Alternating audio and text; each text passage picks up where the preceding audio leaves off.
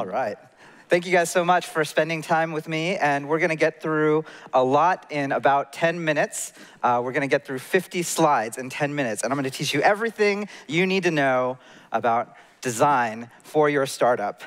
Let's get right into it. At the end of the day, there's 4 steps. We got to empathize, prioritize, illuminate, and create.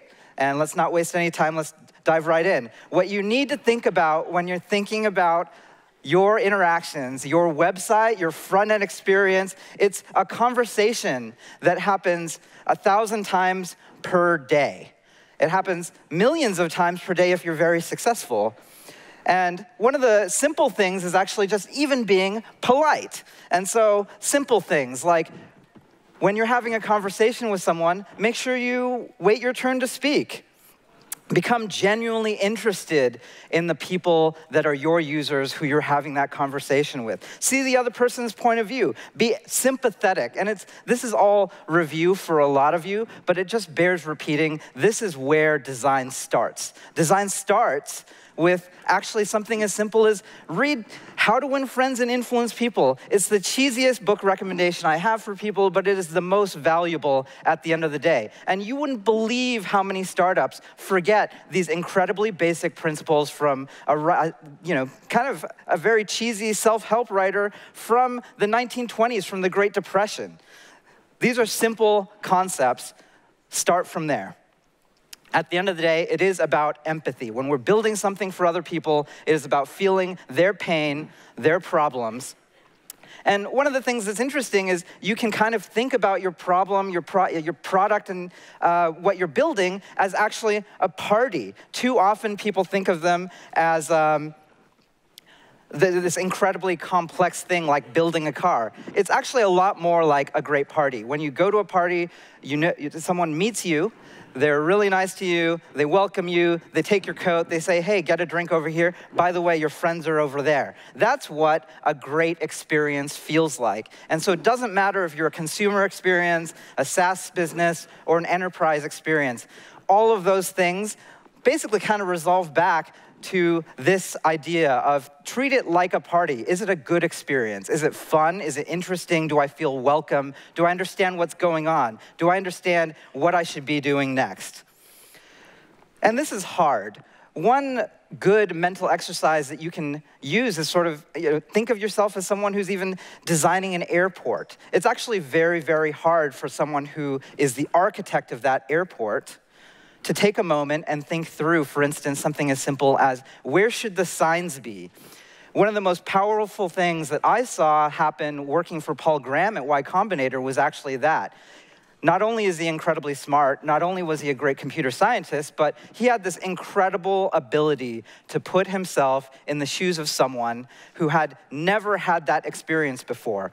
And so, in an airport, when you walk in, one of the hardest jobs is, where do you put the signs? And that's actually what you have to do when you're designing your experience. You need to walk in and be able to put yourself in the shoes of someone who has never been to your website before, your experience before. And that can be really hard because you remember everything. You know all of the parts of that thing that you're designing. You know all the things that you want them to do, and you actually have to forget all of that. And it's a really hard thing to do.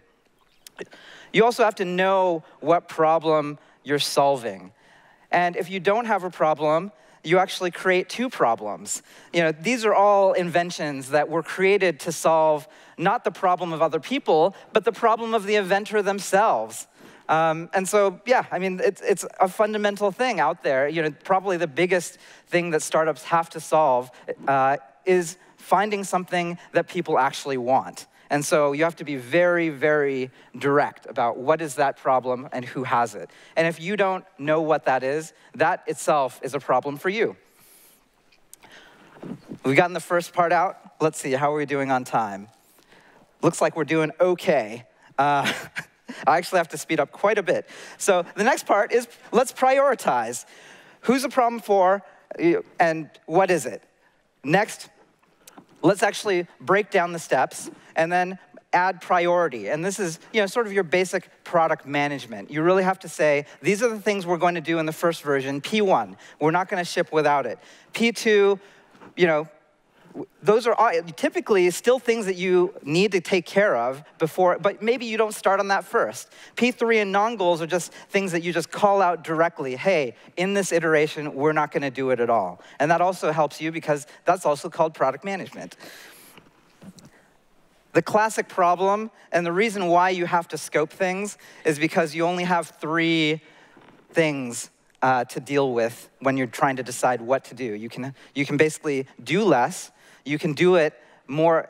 You can deliver something that has lower quality, or you can do it later. And for a startup, that's the classic problem. You don't have infinite resources, and you do have a significant time constraint. And so often the most important thing that you have under your control is scope. All right. So now we're going to get in the nitty-gritty of how do you actually do design, or what should you be thinking about as you actually create the wireframes. All right, so a bunch of you guys did that. This is really stupid simple.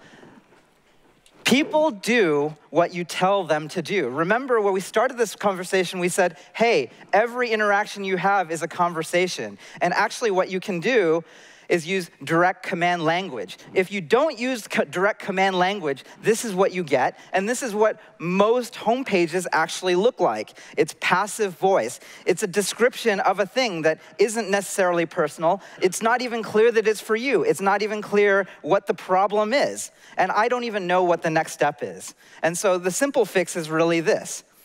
This is the solution for your problem, and then a concrete sentence that shows, hey, this is for you, and then a button that is direct command language that says, hey, let's solve this right now. So, hey, we're actually doing pretty good on time. Now let's talk about visual design. And this is, it's really hard to get through everything you need to know about visual design in about 2 minutes and 55 seconds, but we're going to try. The basic, simple first principle is use only what you need. And this is actually a really common problem. There's this incredible concept out there by Edward Tufte. I recommend you read all of his books. But the basic idea is that, hey, there's a lot of the hallmarks of bad visual design is actually chart junk. So if you put something on a page that is not a part of the minimal set of visuals necessary to communicate the information, then that's actually chart junk. I'll show you what that means. On the left-hand side, what we have is a graph, but what does that green mean? What does that red mean? Like all of those, that's immediately what your eye gets drawn to, but why is that there and what does that mean? Or the gradients on the right side, why is that there and does that even mean anything? In this particular case, probably not. And so this is where beginning designers really start to fall apart, because it feels like design is putting your own personal voice in, making these arbitrary choices that somehow say something about you. And it's not that. Like, visual design is not plumage. It serves only the actual use case in front of you. And so the way you can avoid this very concretely is, if it can be removed from a design, remove it. If it can be removed without taking away meaning, remove it. And so my favorite example of this is very simple. Colons, you see this all the time in forms. If you can remove them and have the same meaning be there, just remove them. Colons are actually dumb in the context of a lot of communication and a lot of, frankly, forms. I can't stand them in forms. So, ornament is basically not signal. And, this is a lot of what drives both flat design and the iPhone ongoing. At the end of the day, contrast is your #1 tool as a visual designer, because as the designer, you're saying to people, hey, this is important. And I'll give you an example. It's really straightforward. Things that are bold, that have more contrast, you pay more attention to them, so they're more important. If they're not bold, they're less important. And then, if you keep adding things at the same weight, notice that even the things that are even less important, they seem as important as the less important thing. And in fact, if you bold everything, then you sort of lose all meaning. And so this is a very fundamental example of showing that contrast is probably the #1 thing as a designer you should be focused on. If everything is bold, nothing is bold. And this works in the reverse. You can use color, you can use size, you can use position to make things even more important than that thing that was bold. All things are contrast. My favorite thing for you, and I'm out of time, but I think I have another minute or two, right? You can have the squint test. So look at your design, squint your eyes at it, and you can immediately see what is the biggest, highest contrast thing. That's the thing that you're telling the user, pay attention to this. So beyond that, we've got closeness, and this is just a simple pet peeve of mine. Like, why is that login button so close to the create area? That doesn't make any sense.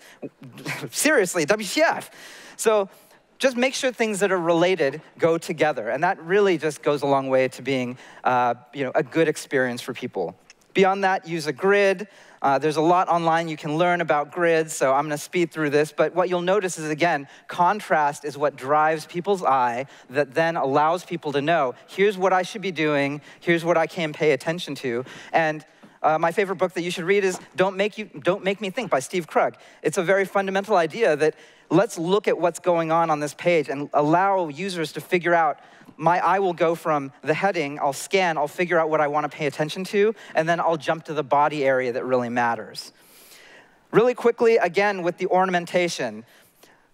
A lot of people just use it kind of in a random way. Don't do that. How to lay stuff out? Hey, first use some padding and margin. If you can't figure out how to do that, then use a line. And if all else fails, especially if you need to draw your eye, hey, you can use a box. It's really straightforward, really simple, but that's how you should think about ornament in a very minimal way that gets out of the way of the user.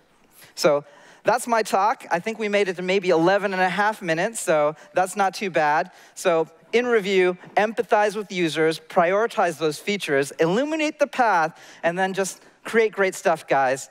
You guys are building the future. I'm so glad to be able to share this with you. If you want to see more of this, I actually have a 90-minute free talk on the Y Combinator Startup School homepage, so go check that out. And then you can reach me at Garry@initialized.com. We are investing, so thank you so much for listening to me.